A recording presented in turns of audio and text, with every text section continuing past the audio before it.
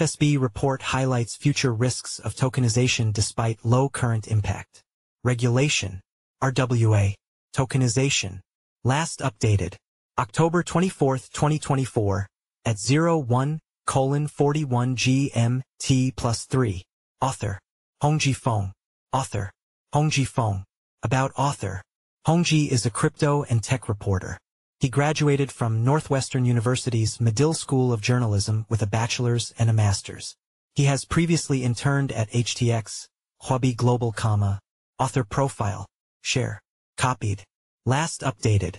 October 24, 2024, at 01:41 GMT+3. Why trust Cryptonews?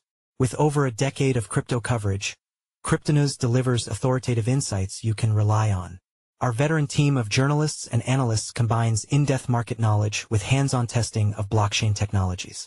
We maintain strict editorial standards, ensuring factual accuracy and impartial reporting on both established cryptocurrencies and emerging projects. Our long-standing presence in the industry and commitment to quality journalism make Cryptonews a trusted source in the dynamic world of digital assets. Read more about Cryptonews. The Financial Stability Board, FSB, released a report on October 22 examining the risks and opportunities of tokenization in traditional finance. According to the report, the FSB found that while current risks remain minimal, they could grow with wider adoption.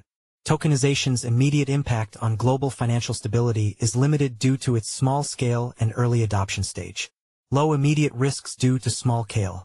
The FSB's report noted that the risks posed by tokenization to global financial stability are currently limited due to its small scale and early stage nature. Most tokenized assets are within pilot programs and niche markets, with limited integration into the broader financial system.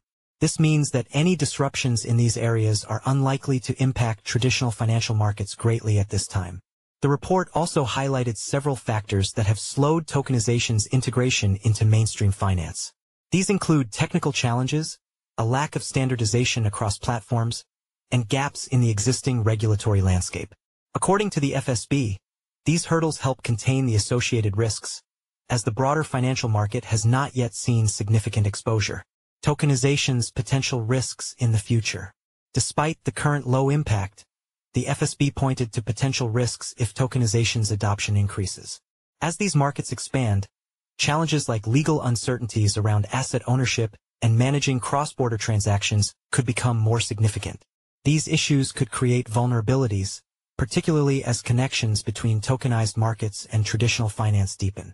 The limited publicly available data on tokenization suggests that its adoption is very low but appears to be growing. The report stated, notwithstanding these vulnerabilities, the use of tokenization in the financial sector does not currently pose a material risk to financial stability, mostly due to its small scale. The FSB stressed the need for clear regulatory frameworks and international cooperation to manage emerging risks.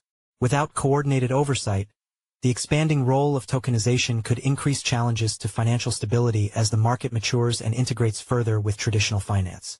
Follow us on Google News.